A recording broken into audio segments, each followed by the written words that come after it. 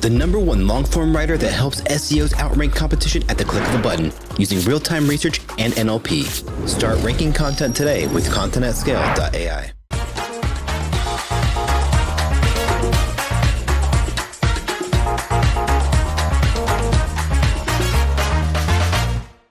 Wix Studio, one end-to-end web creation platform for your agency to deliver exceptional work with absolute efficiency. Okay, good evening, everyone. My name is Kenichi Suzuki. And my name is Rio Ichikawa. Yep. Thank you for choosing our session instead of John's session at original one. I appreciate that. So, okay. You're done. Sure. Oh, I forgot to hold the clicker. Yeah. So, to make our roles clear, you're an SEO expert, and I'm more into UX, CRO field. So think about this Brighton SEO thing is an SEO conference. Kenichi, what am I even doing here? Oh, good question, Rio. What do you think what do you think the main goal of SEO is ultimately? Getting higher rankings in search? For sure, rankings matter, but they are not the end goal. SEO is really about increasing conversion and getting people engaged with their site, or in plain terms, making more money. I see. So you need both good SEO and good UX to maximize success. Exactly. Having a site that ranks highly but has poor UX is pointless. We need to work together to create great user experiences that perform well in search. Sounds good? Yep, that makes total sense. Great UX is critical to increase conversion and user engagement. Well, then I think this session is going to be pretty interesting. You know, we've had a ton of success stories at our company from improving UX. After making some UX tweaks, we've seen conversions go up 1.6 times, click-through rates increase 10 percentage points, and people reading through more content. UX improvements really pay off.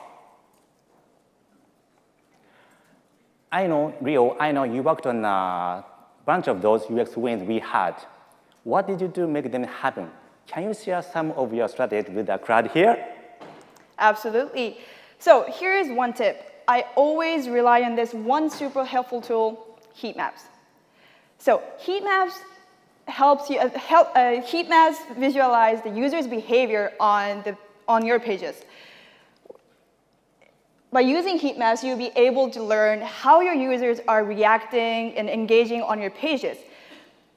So heatmaps helps you to optimize your web pages based on the actual user's behavior and get more conversions and also satisfy your users. Nice. So I heard our heatmap tool has 3 main features. Can you walk through what they are? Absolutely. So there are 3 main features on our heatmap tool. First one, attention heat map, or we also call it read heat map sometimes. And the second one is scroll heat map. And the last one is click map. So the attention heat map visualizes which part or which section on the page the users are reading or engaging the most. So by using the attention heat map, you'll be able to figure out what part or which part on your page that users are paying attention the most. And then next up, the scroll heat map. Scroll heat map visualizes how deep the users have scrolled down the page. So by using this, you'll be able to figure out at which part on your page the users have left the page. And the last one, the click map, this is the simplest one. So the click heat map shows you which part or what element on your page that users are clicking. So I use click heat map to figure out if the elements that I want the users to click the most are being clicked or not. Thanks, Rio. Now let's move on to our first case study. ABC Mart is a leading shoe retailer in Japan. They used heat maps to significantly increase their conversion rates. This is a product listing page for trekking shoes. On the left, you can see the page layout. It has a hero image, rankings of popular items, popular brands, search by price, and product category list presented top to bottom. The heat maps on the right showed where visitors looked the most. As a reminder, attention heat maps indicates the areas that received most user attention. Rio, can you walk us through how your team analyzed the heat map data and used it to improve this page? Sure thing. So let's take a look at the heat map data for each section. So first up, the rankings of popular item, which is located just below the fold. So when you look at the attention heat map data, which is displayed on the right side of the slide, you can see the attention data, the numbers going up, and also the colors getting redder at that section. So you can tell that the users are really paying attention for the rankings of popular items. So let's take a look at the next sections. So as you can see, popular brands, which only the brand logos are displayed, and also search by price section, when you look at the attention heat map data, you can see that the number is going down, and also the color is getting cooler compared to the previous one.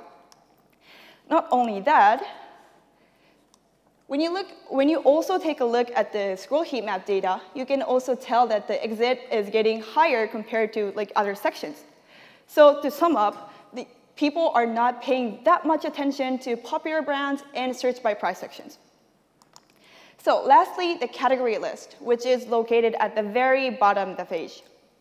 Even though it's located at the very bottom of the page, still it's captivating a lot of users' attention. The numbers going up, the color is getting hotter. Thanks, Rio. Let me recap your key findings on one slide. Visitors showed substantial interest in the rankings of popular items.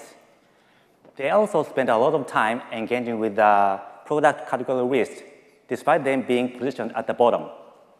However, popular brands and search by price were mostly ignored. So based on those heat map data we just explained, we formed two hypotheses. First, people who have browsed popular items maybe want to see more popular items. And after browsing them, they want to see items by categories rather than by brands or search by prices. And so based on those hypotheses, we made two actions.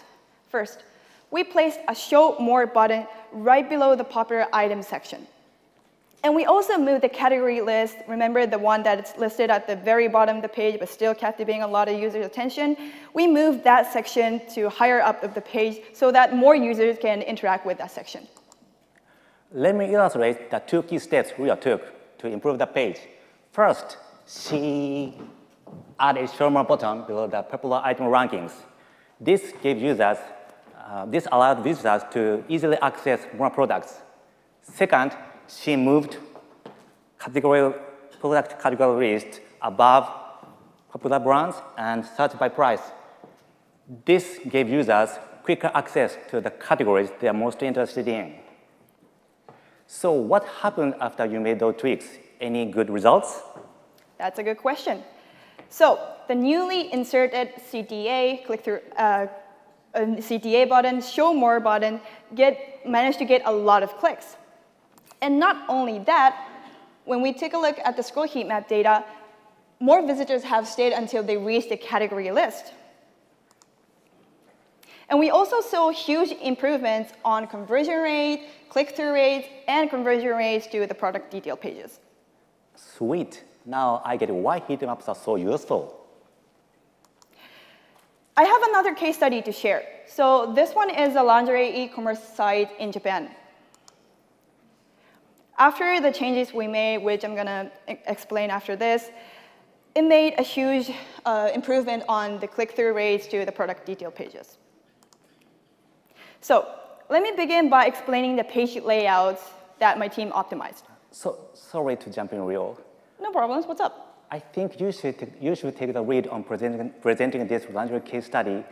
As you know, women's undergarments fall a bit outside my wheelhouse. but I'm looking forward to hearing your insights on how they improve the page through heat map analysis. Well, very true. You got a point.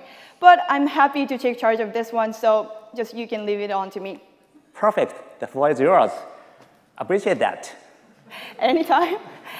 So back to the point. I was talking about the page layout. So this page introduces the popular items by popular colors. Just below the fold, the colors are listed as buttons. So if you click any of these buttons, then you will be scrolled down to the section, the section of that color. So imagine you click pink buttons, then you will be scrolled down to the pink item section. But the problem was obvious when we took a look at the scroll heat map data of this page.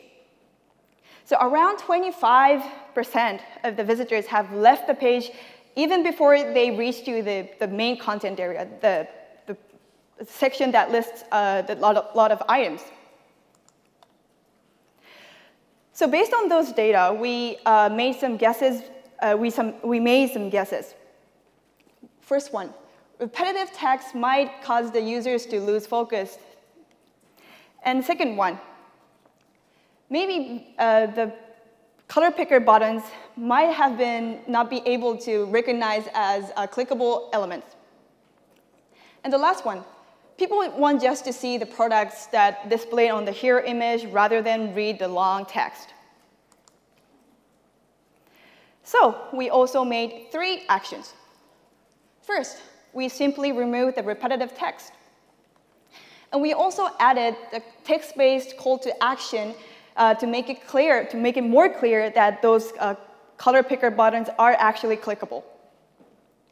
And the last one, we moved the color picker button section a little bit higher up so that the viewers can view the products more quickly.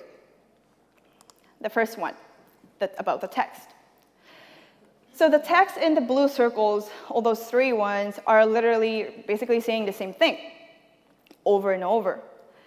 So what we did here, we removed the 2 of them and we kept the first one.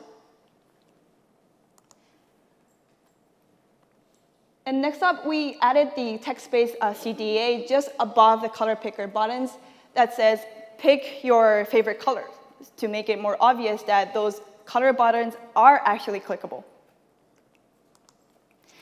And last thing we did, we condensed the white space so as much as possible so that we can move up the color picker button section a little bit higher up, and that makes the users to reach to the main content area more quickly. And guess what? Because of those changes, the click-through rate of the buttons doubled up. So originally, it was around 10%, but it managed to get to 24% of CTR. And not only that, when we took a look at the scroll heat map data, the scroll rate went up by 50 points. And not only on the heat map data, we also saw a huge improvement on the click-through rates to the product detail pages. So initially, it was around 41, 42%, but we managed to improve up to 51, 52%. All right, thanks for leading that entire presentation, Rio.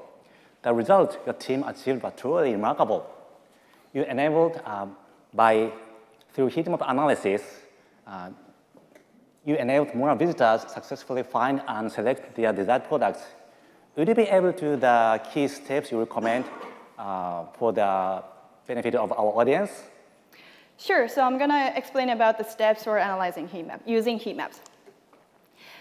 I always take these 4 steps that I'm just gonna introduce when I use heat maps. So first thing first, please keep in your mind when you take a look at the scroll heat map, please keep in your mind to start auditing and optimizing the above the fold. Why? Because above the fold is like the face of the page. So above the fold is like the content that the users use to decide whether they'll keep reading the page or not. Imagine your above the fold is not cool and not appealing to the users, then they will just leave the page immediately, and there will be a very small chances that you can get higher conversion and also satisfy your users. And this also leads to the second point. Again, use scroll heat map to identify if there is any huge number drop on your page. And if you find any huge number drop, simply just fix it. And after fixing those bad points on your page, next up, use read heat map and try to look for the highly engaging section or high attention section. And if you find those sections, just leverage them. I always use mainly two measures when I optimize or leverage that high attention section. I always add more content in that high attention section, or simply move that section up, higher up on the page. And after you're going through step 1 to step 3, again, use read heat map, and this time, find the low attention section on your page. And this time, you're going to optimize. You want to fix this low attention area, right? So there's also 2 tips that I always use. Either I always just remove the whole content, the low attention section, or just remove it, or just shorten it. Thus far, we have shared 2 e-commerce case studies demonstrating how heat maps can substantially improve conversion rates and user engagement. However, I'd like to emphasize that heat maps can also be highly effective for optimized engagement for article pages, especially for lengthy articles. This page on my company's blog has ranked #1 for highly competitive keyword. Yet, heatmap reveals that only 20% of visitors read the article to completion. As you can see, oops, this article is quite long. The issue was even more pronounced on another blog post, where heat maps showed just 2% of visitors reached the final paragraph. While we achieved high rankings, users did not engage with our content. This is nonsense. So quick poll for the room. Do you read articles word for word? No. Oh, okay, thanks. The short answer is no, as most of you responded. As ChatGPT explains, people don't read, but they skim, scan, or even skip. How can we encourage readers to fully engage with our articles from start to finish? This is where heat maps can once again provide valuable insights. Moving forward, Rio will share her expertise on leveraging heat maps to optimize engagement for articles. So as many of you answered that you guys don't read the whole article word for word, heat map data also shows that. So this is the captured image of the attention heat map data for one article. As you can see, the numbers are going up, and also the color is getting redder at the section where the visual content, like images, graphs, are inserted. But on the other hand, the number is going down, and also the color is getting a little bit cooler at the section where something is being explained in like long-ass text. So not only heat maps help you identify what kind of content on your page engages the visitors the most, it also helps you identify what kind of the content on your page makes visitors disengaged. And here's the last example that I can show you today. So there's this one blog post, article on our blog that writes about landing page. When I took a look at the scroll heat map data for this page, I was so in shock. So half of the visitors have left the page before even they reach the main content area. Imagine you put a lot of effort on SEO and invest a lot of money on PPC, but half of them are not giving a shit. And in fact, 80% of them couldn't make it past the first paragraph. So Kenichi, you've been publishing and posting the daily articles about SEO for over 20 years, right? Could you share some pro tips on how do you keep your visitors, your readers engaged with your content? Sure thing, yep. I'm top SEO blogger in Japan, you know? So first, include relevant images and charts that visually engage readers. As I pointed out, people hate reading. Visuals can communicate more information than than text alone. Our brains can also process visuals faster than reading text. Second, use bullet points and numbered lists for easy scanning of key information. The eye can quickly and easily identify the individual points or items. Third, incorporate descriptive subheadings to orient readers. They help to make your writing more scannable. Fourth,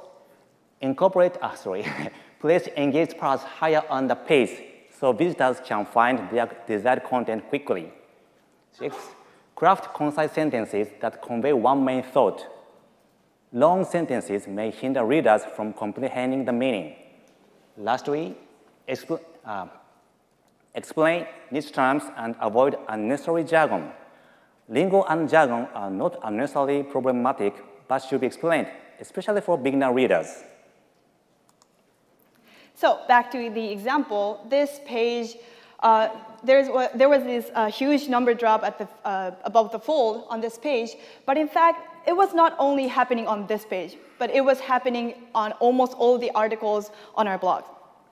So what I thought here is that maybe something on this page, on this article, is not the villain here, but in fact, something that has commonly appeared across all articles might be the cause.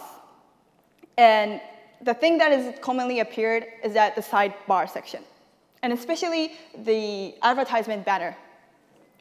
Here's what I thought.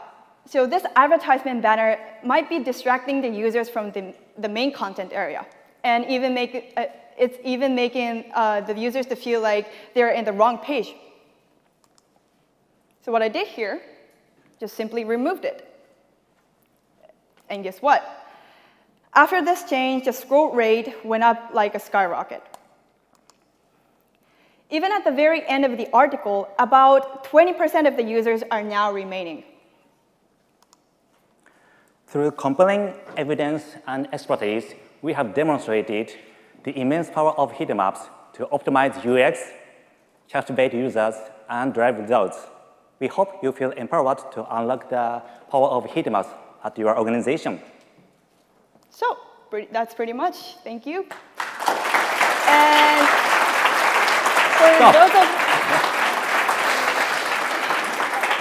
And for those of you who are interested in the heat map tool that we just introduced in our presentation, here's a link to it.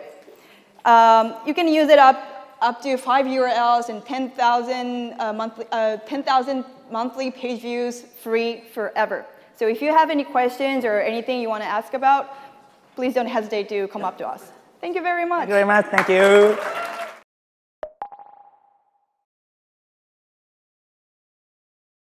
Monthly reporting making you want to shove sharp things up your nose? Try Dragon Metrics, the all-in-one SEO software with mind-blowing reporting tools.